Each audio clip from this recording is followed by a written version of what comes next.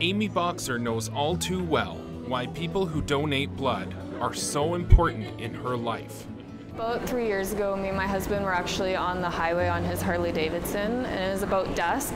We ended up actually hitting a deer on the highway. So we did have friends following us that were able to call 911, and they rushed us into Lethbridge.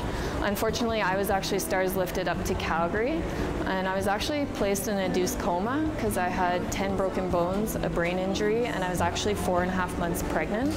So because of all that, I ended up needing 50 pints of blood. Canadian Blood Services helps people like Amy with much needed blood donations that ultimately saved her life. The month of July kicks off the annual Sirens for Life campaign that involves local police, fire, and emergency personnel. To help bring in the required number of donations, Canadian Blood Services needs to keep helping people like Amy. So Sirens for Life is the emergency services here in Lethbridge and surrounding area get together to help us collect blood over July and August.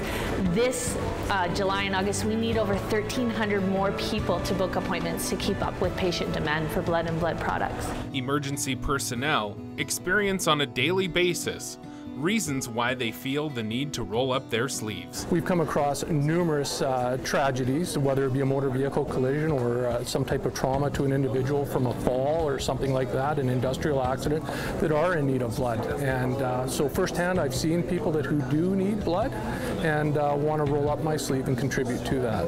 It is only an hour of your time, and in the end, it's really saving people's lives all the time. And I could never thank all the people that did it for me enough. So it's just my way of giving back, and everyone else can do it so easily too.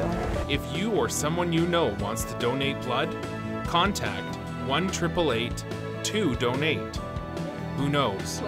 You may change someone's life. A life like Amy's. For Go Southern Alberta, I'm Ryan Craddock.